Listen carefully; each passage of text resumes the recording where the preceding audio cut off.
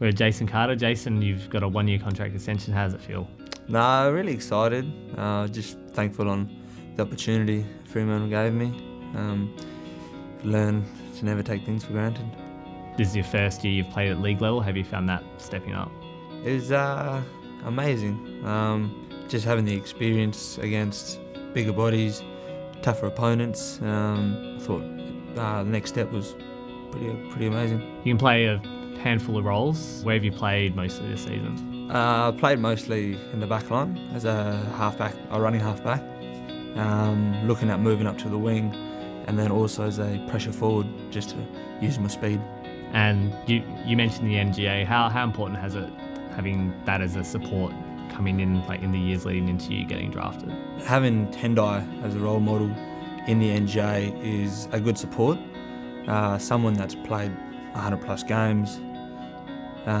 Just having his experience and him telling you what's it like, what to expect, I think helped me with my journey. You're from Wyndham.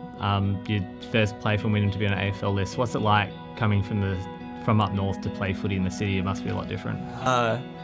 The weather change. In Wyndham, I think you learn how to play quickly in the sun, in the heat. And it's a bit different coming down here.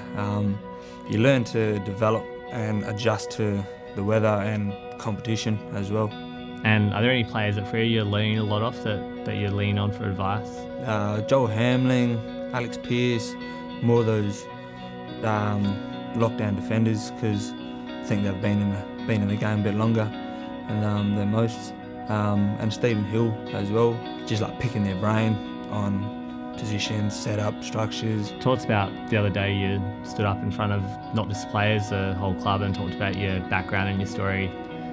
Take us through what you spoke about and why you decided to do that.